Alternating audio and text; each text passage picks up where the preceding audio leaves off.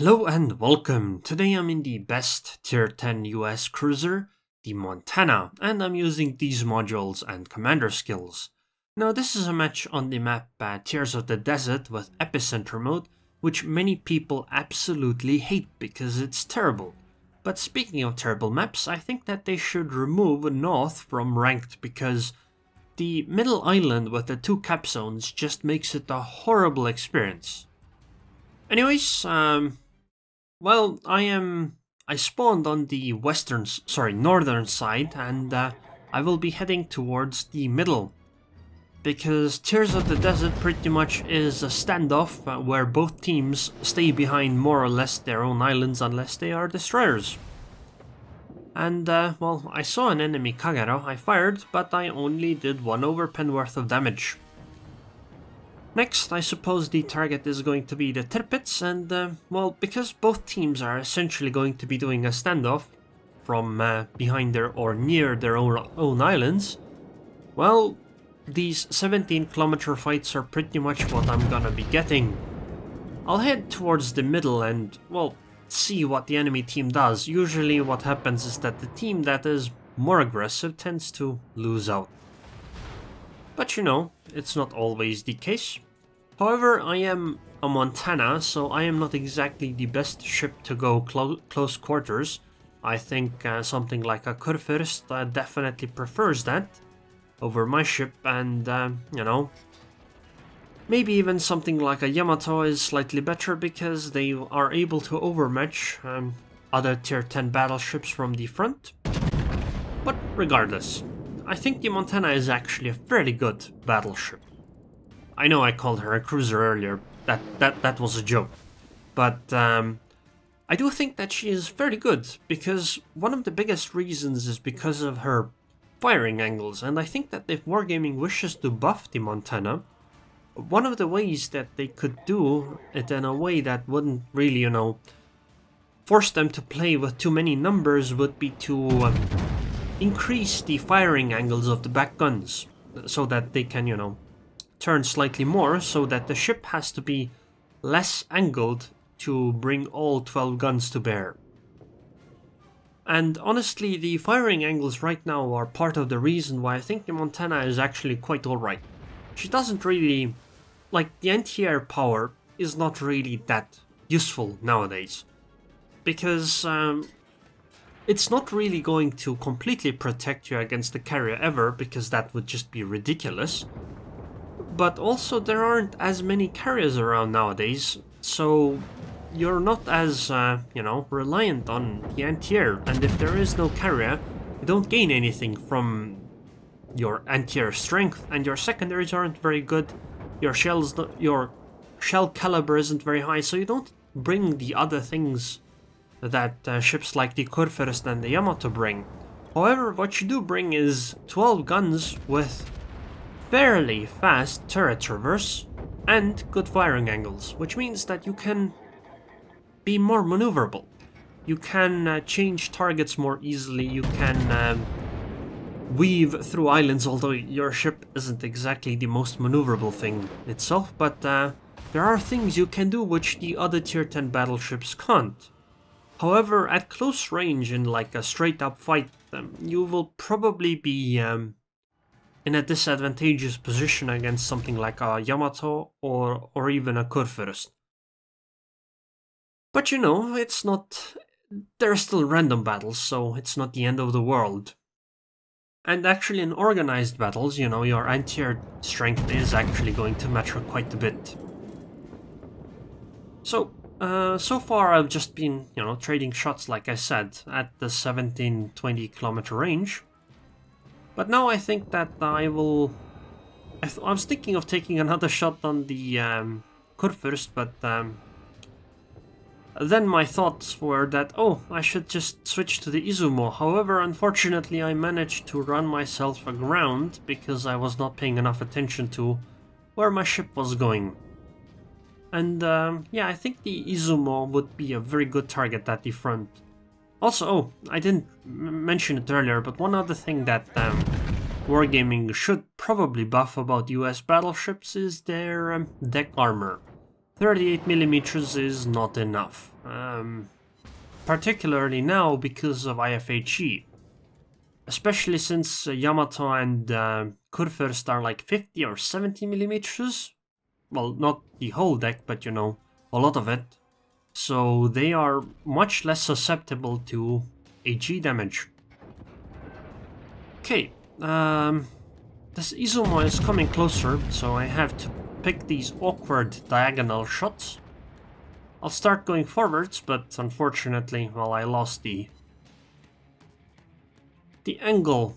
Oh yeah, another thing, if Wargaming wants to buff US battleships in general, what they could do is they could make the scout plane be, maybe instead of 1 minute, make it 2 minutes, or, you know, maybe give them a full cruiser scout plane.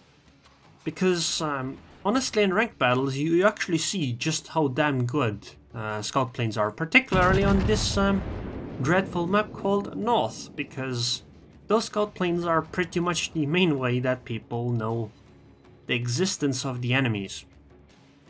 So an Izumo is a very good match for the Montana, although, you know, since I'm showing full broadside right now, this might hurt. Oh, actually she's firing HE, never mind.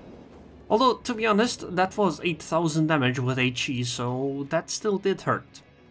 But she is also showing broadside to me, so hopefully I'll get a decent salvo off here.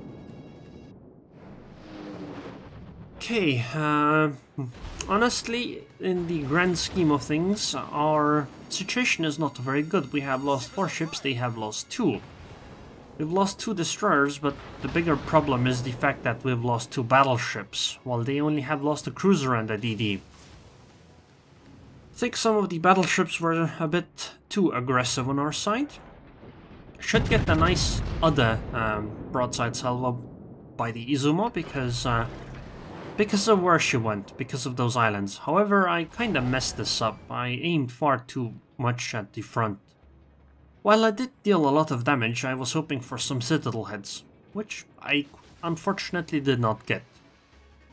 So I'm falling back right now because I am the only ship on my team on this side. While fighting the Izumo is great and all, but that Izumo does have backup in the name of, I don't know, 2 cruisers, 1 battleship, maybe 3 cruisers. I'm slightly worried about that Yamato over there because she has her nose pointed in my direction and most likely the guns as well. So those might be coming for me. I take a shot because my guns are turning anyway, so I might as well try. While my back guns are reloading. And then I will take a shot on the Izumo that is running away. Okay, question is, at this point, I don't think there's much reason for me to try to go all that close, because we have lost 6 ships, they have lost 2. And as I mention all the time, it's much easier to defend than attack, especially against destroyers. Or, you know, other ships that have things like torpedoes. But then again, even against battleships and other similar ships, it's still easier to run away or, you know, defend rather than attack. And so I don't think that it would be a good plan for our team to push. You see, objective-wise, it's not the most important thing for us to try to be aggressive, because we do have the middle of the cap zone, and they have to do the push into us, which should give us a slight advantage. But we've lost so many ships, I don't think that this slight advantage will be good enough. I think that we will need to do more. And honestly, this is going to be problematic. I'll do a pass over here. By the way, right now you can see my concealment expert at work here. The Yamato is at 16 kilometers, but I am not spotted because of my very good concealment range. So I'll be doing a pass around this island here. Hopefully I'll get a good shot on the Zao or the Kutuzov to try to, you know, pick one of them off, because full broadside against showing full broadside against the Montana's full broadside fire is not one of the best ideas. Now I think I might have... Maybe it would have been a good idea to... What? Did you just... What? That was 1 over penetration and 6 bounces on the Zao. Wow, that armor is insane. That was, you know, I would say very well played by the Zhao, but honestly that's not really well played by the Zhao, it's just poorly played by me, although to be honest, the Zhao has a very troll armor layout. This one though was fairly good, 32,000 damage, but unfortunately she still survived at 4,000 HP. And I don't really have another opportunity to shoot her because she will be outside of my range once I... Well, she will be outside of her concealment range once I clear this island, so... My next shot is going to be on the Edinburgh, hopefully I'll be able to finish her. The Edinburgh is even softer, well not even softer, is soft. The Zhao really is not a soft cruiser. Okay, well at least I took out the Edinburgh. There's the Zhao. Hopefully I'll get one more shot off. The numbers are slightly equalizing. We have 5 ships, well they still have 8, so it's not as good, but it's better than it used to be. So next shot is on the Zhao, but if you notice right now, the game for some reason did not lock my guns earlier. Luckily though, the lock happened before, you know, I actually fired. I don't remember if I manually targeted it. But I have had a few times where the game doesn't lock a target for some reason, and those are incredibly annoying, especially if you fire at range, because if you don't have a target lock, your shells are just going to miss really badly. So next I wanted another shot on the Zhao, but it locked the Izuma. However, the Zhao disappeared anyway into concealment, so I couldn't take that shot anyway. Oh well, I suppose maybe I should try taking a shot on the Izuma. It seems like it would be worth it, since I don't think I will have another target anytime soon anyway. I mean, there is a Montana, Yamato and Aerroon pushing through the middle, however, they are angled towards me just like the Izuma is, and honestly the Izuma is a softer target. I'm not firing because I figured that it might be a good idea to try to fall into concealment, and maybe I can take a shot on like the Kutuzov or something. Because that Kutuzov is still around. However, now that the Izuma is showing broadside, yeah, I guess it's worth trying to take this shot. Because at this point I figure we kinda need all the damage we can get. And the Izuma turned away, so my salvo didn't do all that much, because it was aimed more towards the flat broadside. And my next target is probably going to be the Kutuzov, or maybe the Montana, depending on which one is showing a better broadside, if at all. Hello Kutuzov, hopefully you will take this salvo nicely. Please just explode, detonate if possible, because this is the only salvo I get. And 1 citadel, but 5 over penetrations. Damn. If those had been a few penetrations, maybe that would have been a kill. Well, that's 1 more ship of ours gone. I don't want to turn right now. I want to keep going in the direction I am. And I want to make sure that the enemy Montana that's going to come around the island at the front is going to fire her salvo first, and then I start my turn. Or, you know, then I do the turn. But it seems the Montana is actually standing still. I suppose then it doesn't exactly matter if I angle all that much. I can just run, I suppose. So, Aerroon is a good target, but firing at Aerroon is actually quite tricky because, you know, she only has 1 gun at the front, and she has quite many layers of armor. Like, that thing has a lot of armor for a cruiser. And unfortunately she really outplayed me here, because she, I expected her to keep going at least at a decent speed, but no, she just completely stopped. But yeah, I was really waiting for the Montana to come around the corner. I wanted to take a shot and then start running, but the Montana never came. I said that in chat because clearly the enemy team is winning. There is no reason to play this safe. But they are, so This Kurfürst is coming around the corner. I hope he doesn't really take a shot on me. At least not when I'm showing broadside. But he seems to be paying attention to something else, so I can take easy shots over here and probably even show broadside. Because he seems to be occupied by our Kurfürst instead. So I'll just turn flat broadside, take a few shots more, and then head behind the island before she can make shots in return.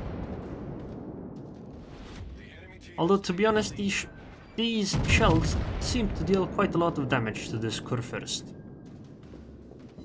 Then again, I'm getting quite many penetrations.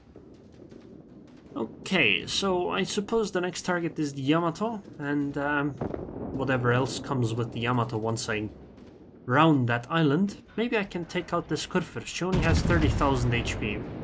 Okay, this is going to hurt. Those shells are on me, and I am showing broadside. Oh my god, only one over penetration. Mr. Fast Eagle over there got really unlucky.